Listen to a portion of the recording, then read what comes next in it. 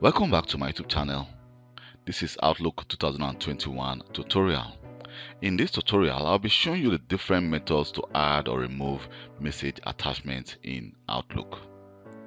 So Outlook lets you attach a variety of items to a mail message for easy distribution, such as Word file, Excel file, PDF files, and even zip files.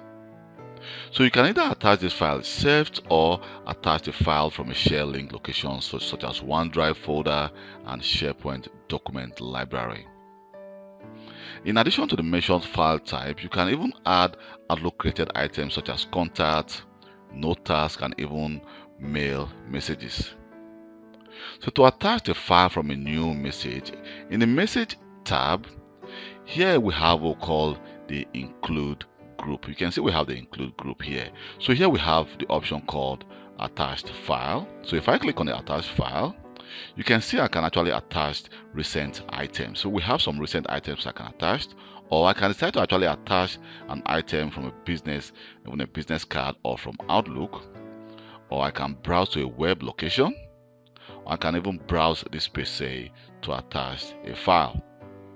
But I can also go to, if I want to attach a link, I can decide to just click, and you can see I can attach this actually a link which takes me to my SharePoint, or I can attach another link again from my OneDrive for business, or can decide to actually insert a specific link. So let me just click cancel here.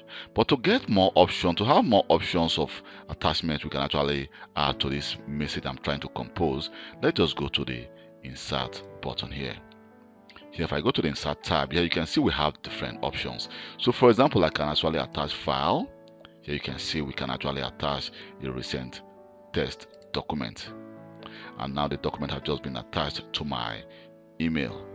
Or we can decide to actually attach, browse to my OneDrive or to a group files, and even attach some other files.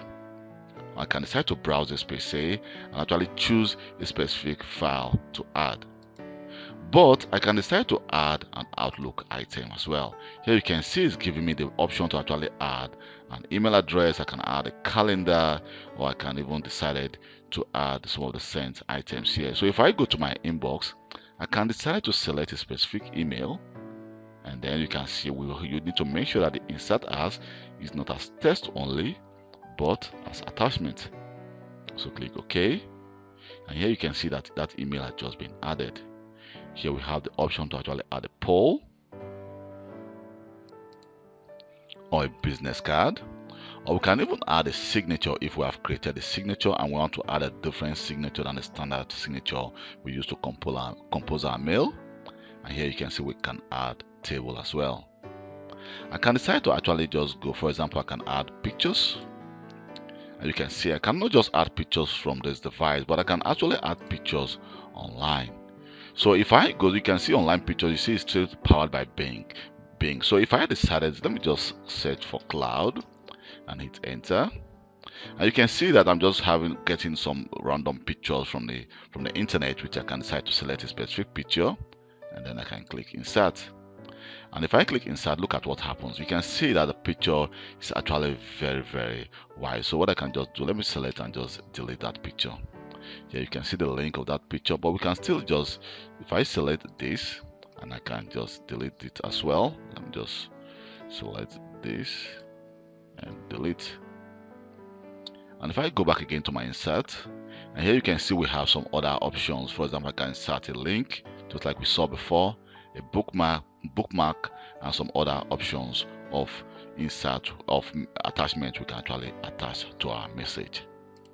So if, for example, I've actually add an attachment and I want to remove that attachment I added to this mail, I can just right click on here. You can see we have the option to actually just click on the drop down list, and here you can see we have the option remove attachment.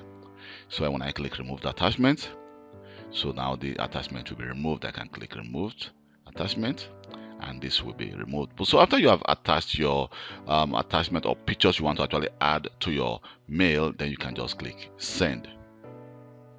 So this is how these are the different methods you actually use to add and remove attachment from a new mail message. Thank you very much for taking your time to watch this video. My name is Kelvin. Johnson. And please don't forget to subscribe to my YouTube channel for more IT videos. Bye.